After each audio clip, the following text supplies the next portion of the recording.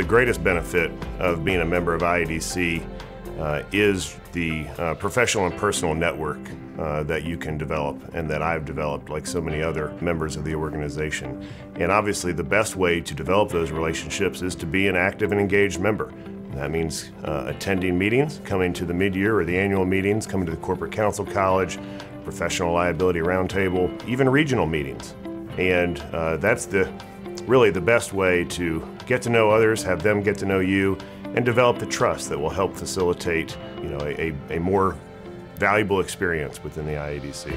I could talk at length about the wonderful personal relationships and friendships that my family and I have made through the IADC, but that really is just an ancillary benefit to the professional benefits that come from being a member of this organization.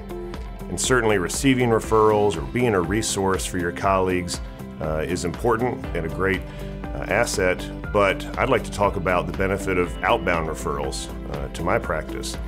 For one of my clients, I manage their product liability litigation in North America, which means we get sued in lawsuits or named in claims all across the United States and Canada.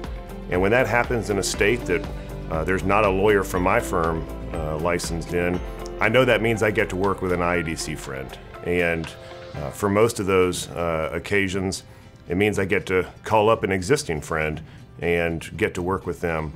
But there's even been cases where if it's in a state where I don't already have a relationship, I've used the directory.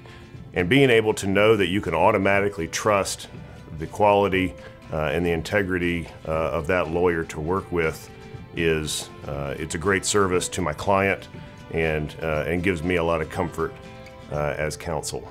And so being able to work with fellow IADC members and to continue to develop and strengthen those professional and personal relationships is why I always try to think IADC first.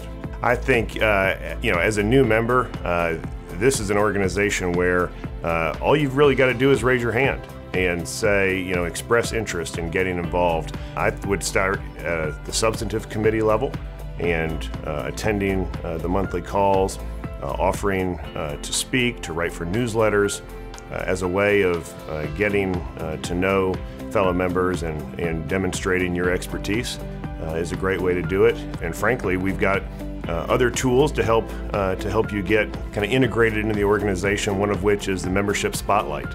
There's a link on the IADC website to be able to complete fewer than 10 questions just to help people learn a little bit about you as a person and as a lawyer. So I think that is kind of some of the low-hanging fruit for how to start to get involved as a newer member.